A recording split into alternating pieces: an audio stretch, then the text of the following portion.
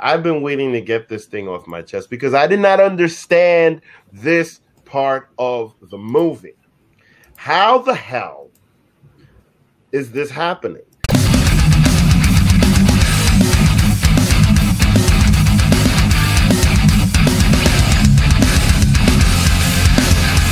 Welcome to another edition of Unpopular Reviews Entertainment Recasted. And today we are going to recast the Phantom Menace. Now, this movie was great. Now, the person that I'm going to recast is this person right here. Anakin's mother. Right? So now there is only one person, and the mark means one person that can also play this woman, because somehow this child was conceived without a father. Therefore, there's only one person that could play this role. That is the Virgin Mary. Because apparently Anakin Skywalker happens to be baby Jesus. Because how the hell did you conceive a child and have no father? And all of a sudden just say, well, I just became pregnant out of nowhere. One day I was pregnant. That doesn't make any sense. I want to know more about this lady. I want to know more about this Skywalker. This is why I made this decision here. Okay, now you see how Chris has his head down and he's already going to start talking about tomfoolery. Watch him come back with some even bigger tomfoolery. Now, Vic, to be fair to the movie series, they do tell you how he was created. Oh, that's good to know. Very now, isn't that great? Because that I have a lot of questions. I haven't seen those movies yet, and I'm there, and I have a lot of questions, and I'm excited to see the next thing. So thank you. Because now I'm going to pay attention. Valid though, because it is valid. In this movie, they don't tell you that precisely. But you have to pay attention to it when they tell you in later films. But they do tell you. Okay. I want to know. No. I want to know if she's lying and she's just fronting. You think she was running them streets? You a bad girl and your friends bad too. Oh. No, I'm not saying she's running them streets. I'm just thinking like, she's trying to be a good girl. Like she don't want to talk about that. She don't want to kiss and tell type of thing. You know what I mean? So she's just gonna front and be like, no, I just got pregnant. You know what I mean? On some front shit. Okay. I'll offer some furniture, right? Yeah. Okay. Chris, did you want to go? You want me to go? All right. Now listen, I gave this movie a thumbs up. Vic gave the movie a thumbs up, but as we say in UPRE, anybody can get it. Anybody can get that smoke. So who am I going to recast, you say? Well, he already took Gratia Plena, Mary full of grace. Who am I going to go after? Well, I'm going to go after George Lucas's apparently most favorite character in all of Star Wars. Who's that? This person right here. Now, you may be looking at that and shocked, as was I when I saw that, but it says BBC News and they wrote it. I didn't, and this apparently is a quote. He names it Jar Jar Binks as his favorite character. Wow. It's amazing. Now, for those of you who don't know who Jar Jar Binks is or have repressed it and put it into your subconscious mind, let me show you and frighten you. There he is, also frightened. And there's his other face in this movie, a dope. Now, we've seen dopey people before, but not on this level. You may be wondering, didn't we see him in Casper? Didn't we see him in that fake X-Men knockoff movie that Chrissy picked? Yeah, we did. But this one goes to new levels. And I just want to remind you who he was in this movie. He poisons energy binder. If your hand gets caught in the beam, it's going to go numb for hours.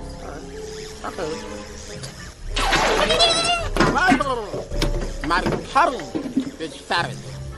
My turtle, where is the rabbit?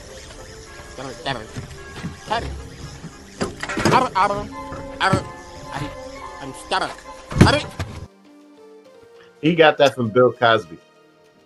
No, I wouldn't do that to Mr. Cosby, despite what people may think of him.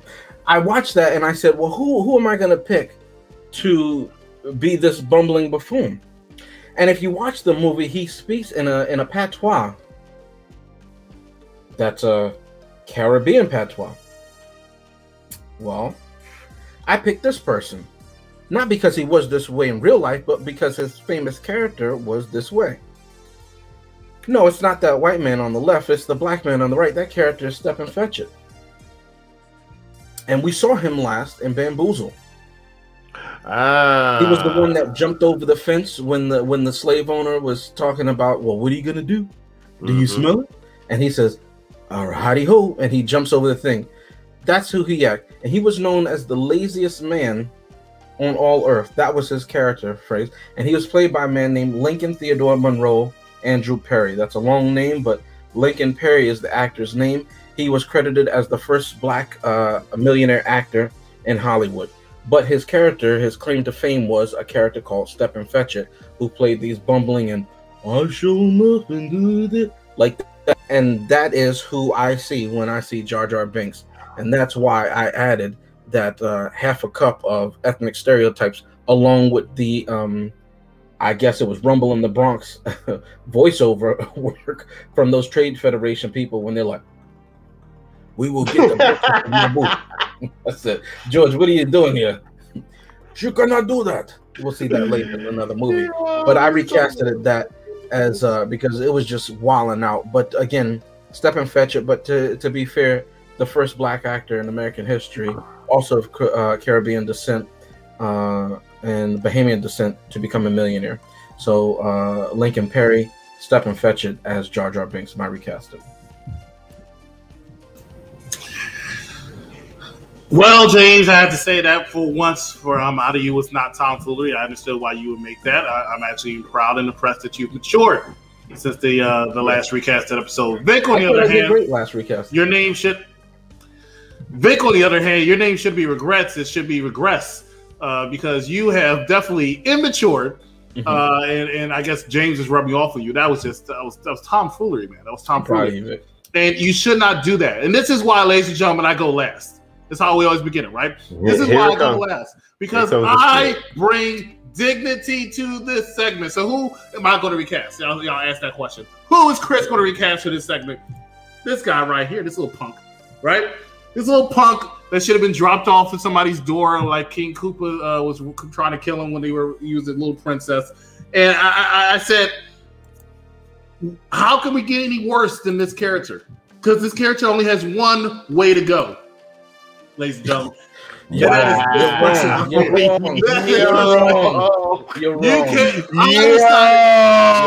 I decided that, you know what, on second thought, at first I was going to recast him. Yeah, right? talk about going to the dark side. At first I was going to recast him. But I said we already know where his path is going to lead him. We already know. We already know that we know the true power of the dark side. Okay, good. The dark side of the force leads many down a path that some may consider unnatural. He listened to the Emperor because the Emperor looked at his future with great interest. Right? Yes. And unfortunately, that happened. So I said, you know what? I don't actually have a recasting for Anakin. He did a very good job of turning into Darth Vader. So, You underestimate my power. good job to you, young Skywalker. Now, my next person I want to recast, and this is a shout out more to Vic's recasted. Tomfoolery that it was, right? So this person right here. Y'all like, what is this? What is this? Ladies and gentlemen, this is a midichlorian, right? That is what this is. This is a midichlorian of somehow miraculously out of nowhere, like an RKO, decided that it wanted to impregnate. This person was somebody who's later known as the destroyer of worlds, multiple worlds, right? So I said, oh my gosh, man. I barely saw this thing in the movie. I must have needed a microscope to see who I can recast this movie as. Ladies and gentlemen, your friend and most men's friend, the sperm, right? The sperm, the very, do not do that to me. This is exactly, come on, it's the same thing. Just like this somehow affected this to create a young Jesus Christ, this affected this to make this, who later became this. She got one on the way. These are my confessions. This. I'm telling you, I have it spot on. The Queen of Recast is not here, but the Emperor, see what I did there? Of Recasted is right here, ladies and gentlemen. I am a Senate. I gave you the whole history. No. Not Vic, you remember that? wrong movie. But I'm right here to help you all. Yo! Oh man, that was great. That's my recasting, ladies and gentlemen. Don't look at these two's tomfoolery. I'm over here helping you. I'm here to say what you are all thinking. You did 6 degrees of nonsense, but it was hilarious, and actually it was on point. I will give you credit. I like how you talk bad about Vic talking about Mary, but then you said somehow Mary without sperm got Jesus, and you spares a whole group of religious belief. I don't know what you're talking about. I like, by the way, I like your metachlorian that is also known as mitochondria. I like that. Yeah, that's it's the closest it's going to be. It's the closest it's going to be. Exactly. I didn't see it, and neither did whatever her name is. I forgot her name, but neither did she. But you know what? She didn't care because she just gave her damn child off to the first man. Shmi. Oh, that's what her name is. Shmi Skywalker. Yeah. Slut. Wait till you see the edited version of this recasted. Ladies and gentlemen, that is our recasted segment. Thank you so much for watching us here. Executive Consultant, regrets down there is Mace. We will see you next time right here on Popular Review.